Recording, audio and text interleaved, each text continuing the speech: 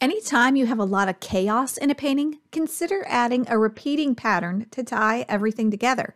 My solution to this colorful painting to bring some visual unity to it was to add fencing.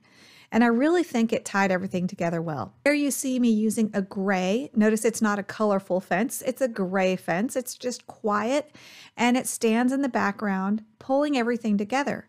And I used a dry brush technique and made sure the slats were pretty much evenly spaced. So it lends some visual unity to an otherwise busy, colorful, splashy painting. I also did this with my peacock painting. My peacocks, if you guys remember that, they got a little busy, and so I think one of my most effective peacocks was the one where I put 3 trees in the background, fairly evenly spaced apart and fairly similar looking.